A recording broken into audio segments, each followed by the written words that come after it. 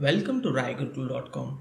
In this video, we'll discuss about how to customize resolution in Rally.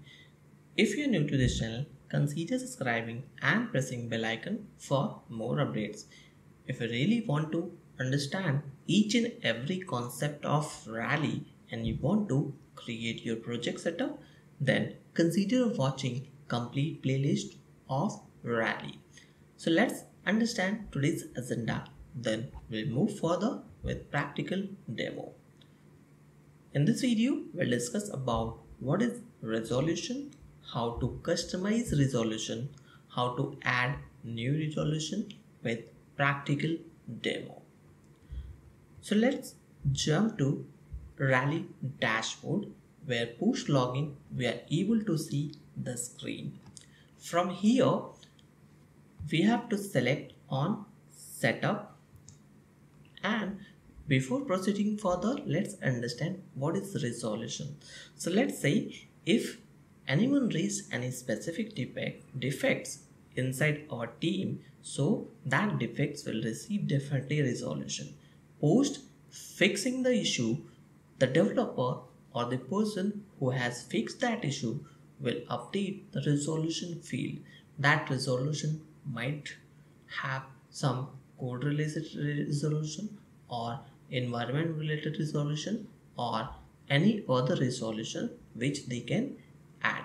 But for selecting from the drop down list, definitely we need to configure from some of the places. So let's understand from where we can select it. Select the workspace and projects. From here you have to select your project, and from this project you have to select on fields. For selecting fields, either you have to select defect source or defect or user story, because resolution are applicable on multiple fields. Whenever we are updating any particular resolution, that will be applicable for all the space and all the workspaces. So from here you have to select on settings tabs and click on edit. Then you can see here different resolutions are by default available, and these resolutions are created by Rally itself. But if we want to add a new resolution from our specific requirement, then we can add our own resolution. Let's say I'm adding here new resolution.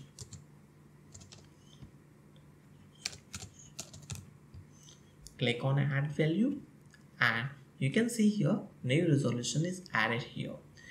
But if you want to delete this resolution, definitely I will select here and delete it. We can also perform different operations like keeping in the drop down list on the up or down. So if you want to make architectures should show in the drop down list after code change, then definitely we have to select move down. You can see code changes added on top of it. Same way we can move it to the up as well on selecting up arrow button. So this is the operation which we can see. Rest all you can see here the name, display name, topic, detail, or in the drop down list type.